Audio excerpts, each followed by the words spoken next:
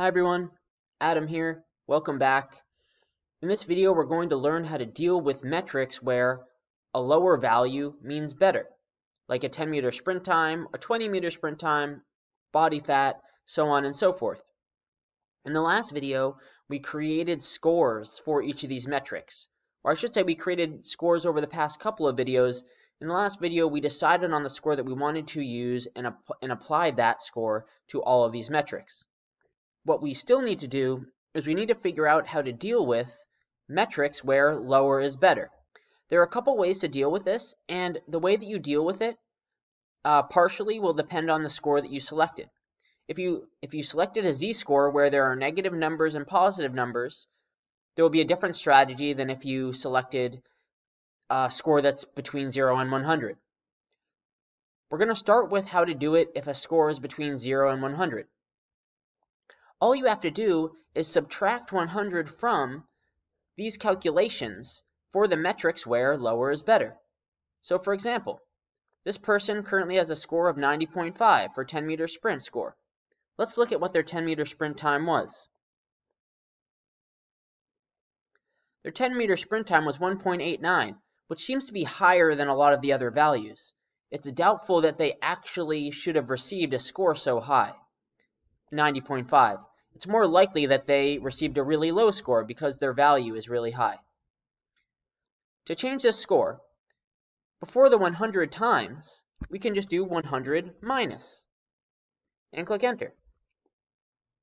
And we can do that for each of the scores where lower is better. So we can apply that to the 20-meter sprint score, 100 minus, and we can apply that to the body fat score. At least those are my three metrics where lower is better, 100 minus, and click enter. And then we can copy the formulas again, or all of them if we'd like to, and paste them to the bottom of our sheet. And now all of our scores are updated. It's as simple as that. If you want to do this in a more complex way, we're going to get there in a moment. For z-scores, instead of doing 100 minus, you'll want to do, well, first of all, the equation will be different, but you'll want to multiply this value by -1 to get the inverse z-score. So in that case, whatever this formula is, we would do -1 asterisk, or -1 times, and click enter. And you would do that for each of the metrics where your z-score is lower is better. What you should see is that if you have a z-score of -2, it'll go to +2, and vice versa. That's what you want. Okay, I just undid that, and I'm actually going to undo everything. Undo everything that I just did. Oops, I guess I changed the color. Now our scores are back to their original scores, and we are not considering whether lower is better. A more automated way to do this, that uses the admin area that we set up prior, is, I don't want to say it's bad practice, but it's certainly a workaround and something that I would try to avoid applying if possible. What we can do here is we can add a row above our first row in our table. I'm going to remove the formatting, and it doesn't have to be right here, but it makes the most sense to put it right here so that you can see what's going on. What we want to do is we want to get the metric names for the score metrics above each of the score metrics. Do you remember when we went into these headers and we said equals and the name of the metric and then the word score after it? We're going to do something similar. We'll go equals in the row above our metrics, equals the first metric that we have, CMJ trial 1, and click enter. Let me just turn this font to black. So what we should see is we should see the name of the metric above the score of the metric. Now what we want to do is we want to copy and paste this formula across all of our metrics. So we can copy it, paste it across all of our metrics. And what we should see is the metric name right above the metric score. One thing that I would advise doing, and if you purchase a file, this will all be done for you, is I would advise adding in extra columns. Not 5, more than 5. I'm just doing this for example.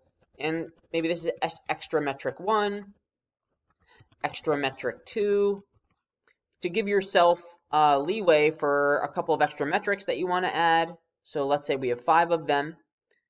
And then do the same thing here. So we have a formula that says we want the name of the metric and then the word score after it for our headers.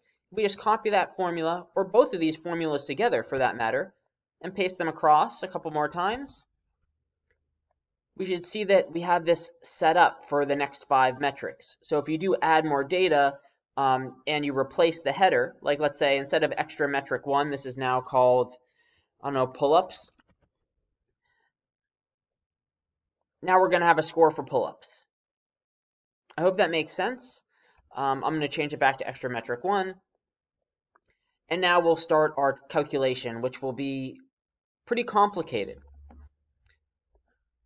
which is why I advise on the first option, just because it's less complicated, and if you understand how to do what we just did, it's fairly simple, and you really don't have to worry about it unless you're moving things around all the time in your database.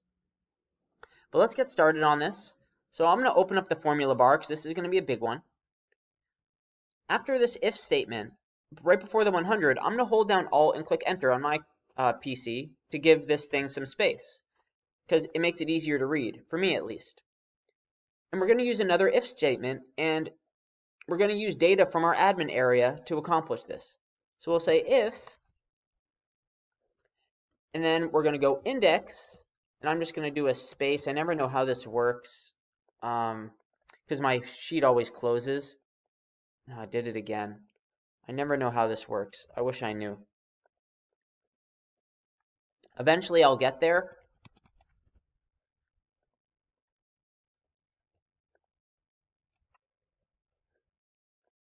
All right, there we go. I got it to stay. I think I've found a strategy. So what we're going to do is we're going to say if index and select column F in our admin area, comma, match, open parenthesis, 1, comma, and column E in our admin area, comma, 0, close the parentheses, 2 of them, equals true, comma, and then we'll do Alt Enter, and we're going to copy and paste everything that's above here, or everything that's below. So the 100 times J3 or minus minus, our entire scoring thing, we'll copy and paste it above. But before the 100, we're going to do 100 minus 100 times. And then at the end of this string, so we'll go if index admin F to F match 1 admin E to E equals true, comma, if that's true, then we want to do 100 minus this whole big scoring thing, comma, if that's not true, then we'll do whatever this is. We'll just have to remove a parenthesis here and add in a couple here, and this is not going to work for now, but let's click Enter. I just need enough parentheses for this to work. Perfect. Now this doesn't work right now, but I'm going to leave this screen up for a second so you can see exactly what mine looks like. We need to make a couple of manipulations. The first is that we're going to change this 1 to be a G1 here. And then after we do that, we're going to lock some things in with dollar signs. So we'll do a dollar sign before these F's, a dollar sign before the number 1 here, and a dollar sign before the E's here. And we can click Enter. Great. And that's the formula. I'm going to explain it now.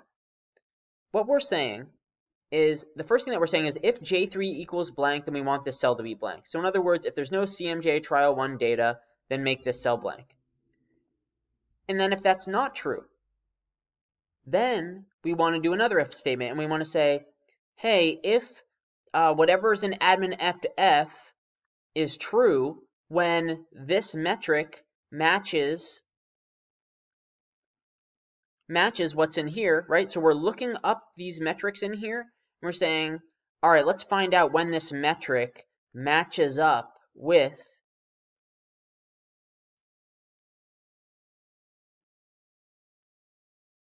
these metrics.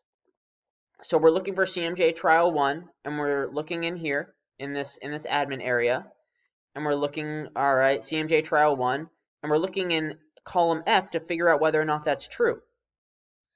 And if it's true, in other words, if we decide to check the checkbox, then what happens? Let's go back to our testing data. So if what we find by matching this metric here, which is a metric in our database, to that list of metrics, which are all the metrics in our database, when we match that, if the column next to it, which is a checkbox that we decide to check or not, if that is true, comma, then we want to do 100 minus our formula. And if that's not true, we want to just do our standard formula. Now that checkbox being true or not is something that we set up where we decided we're going to check that checkbox for our metrics when that metric, or when for that metric, a lower value is a quote unquote better value. So that's the formula. And if I click enter, and notice right now, remember this 10-meter sprint score is 90.5, which is not accurate. I'm going to copy this formula and paste it across all of our metrics, including these extra metrics. Let's check on our 10-meter sprint score. And now it's 9.5. That's more what we were expecting. It's treating the lower values as better in the cases where we check it off in our admin area. So we control this in our admin area now, and not with 100 minus in each of these columns. That's the difference between these two methods. And then the final step here is if we copy these formulas and we paste them to the bottom of our sheets, now it'll apply to everyone for all the instances. And we don't have to worry about 100 minus anything. If we decide, for example, we can test this. Right now, CMJ trial 3, look at this 91 in row 4. Right now, CMJ trial 3 is treated as higher is better. Let's see what happens if we treat it as lower is better. So we'll go to our admin area and say, you know what, CMJ trial 3, that should be lower is better. Let's go to our testing data, and now it's a 9. So we can see that it works. Instead of it being a 91, it's now a 9, which is great. And that's all I have for this video. Again, I advise for the first approach because it's a lot simpler, and I really don't like having a row above this header row of our table. That's not very good practice. And like I said, this could live somewhere else, but it's easy for you to see when it's here whether or not the metrics are lining up appropriately with the scores, which is good for troubleshooting. In any case, thanks for watching. In the next video, we are going to go over category scores. So we're going to learn how to create category scores and overall scores.